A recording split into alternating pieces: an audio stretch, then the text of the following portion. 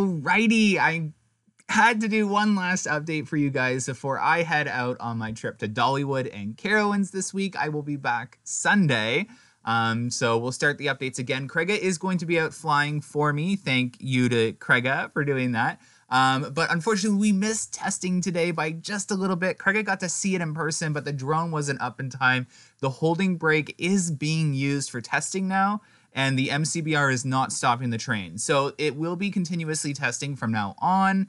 They'll be trying to get as many cycles as possible. They were transferring on and off trains from what we could tell. And in this footage, you can actually see them moving off a train, I believe, if I'm correct. I'm not going to promise, but from what I've been told and from what I see, I think you can see a train being taken off the track via transfer track. Now, if you're looking closely, you're already noticing that Frontier Canada buildings are going up. Yes, that's exciting. So we are seeing theming and buildings being built around Frontier Canada. You can actually see one from the second drop to that little airtime hill before the helix. If you look closely, I have a zoomed in photo coming up as well.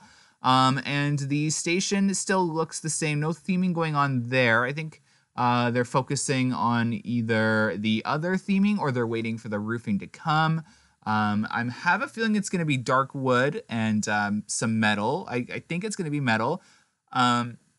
Other than that, I don't really know. It isn't too similar to the animation, so it is hard to predict.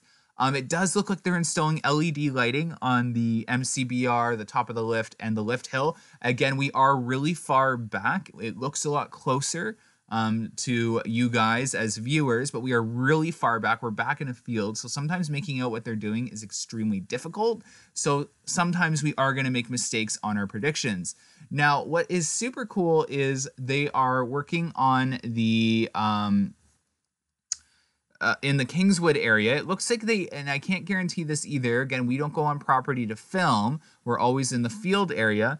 But it looks like they tore down the washrooms in the Kingswood area, and there's a new building going up, and then there's some bulldozing. I saw an excavator in yesterday's footage, or the day before. I forget which day it was, but we did see an excavator digging.